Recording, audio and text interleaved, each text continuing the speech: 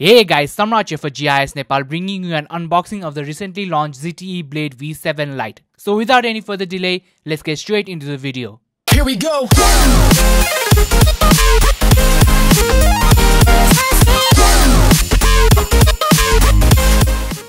Here we have the ZTE Blade V7 Lite in its white box. Let's quickly go through it. Various company and phone branding can be found all over the box. Okay, now let's gently lift the lid of the box. There we go. And the first thing we are greeted by is the phone itself. Let's quickly put that aside for a while and go through the other contents inside the box. Pulling the tab, the first thing we see is a quick start guide. We then have some warranty cards which we will not go through. Next we have a pretty decent looking earphone. Let's keep it aside, and the next item in the box is a micro USB cable used for data transferring and charging your phone. And the final item inside the box is a power brick to charge the device. So that's all for the contents inside the box. Now let's move it all aside and get to the phone itself. So guys, this is the ZTE Blade V7 Lite in all of its glory. First of all, let's get the protective plastic off of this device.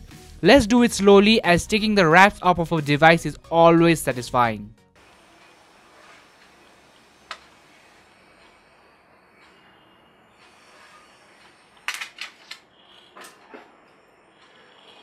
Initial impressions: the device feels good in the hands and also is super lightweight.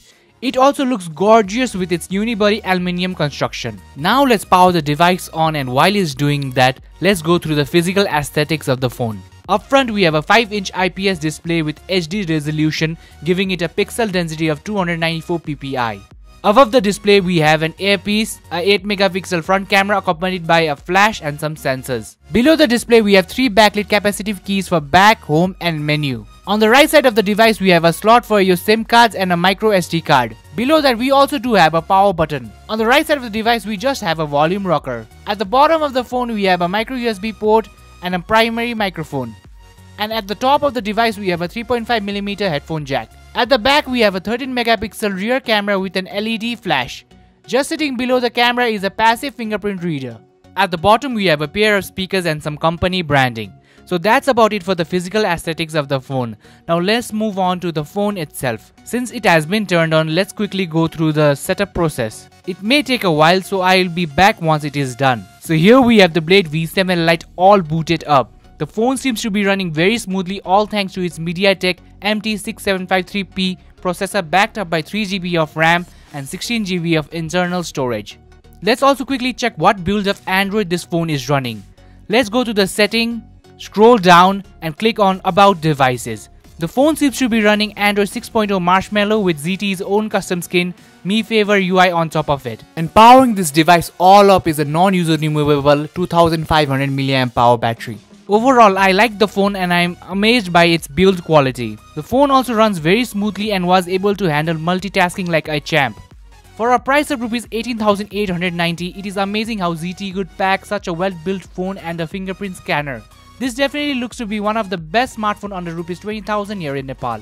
So that's about it for this video guys. I will be using this phone as my daily driver for the next week or so and will definitely give you guys a full review once I'm done. For that, don't forget to subscribe to the channel. And if you guys want a ZTE Blade V7 Lite of your own, you can buy it from any official ZTE store across the nation. For this festive season, ZTE is offering a Rs 700 cash back and a 10,000 mAh ROS power bank with every purchase of the phone. This definitely is a sweet deal I wouldn't miss out on.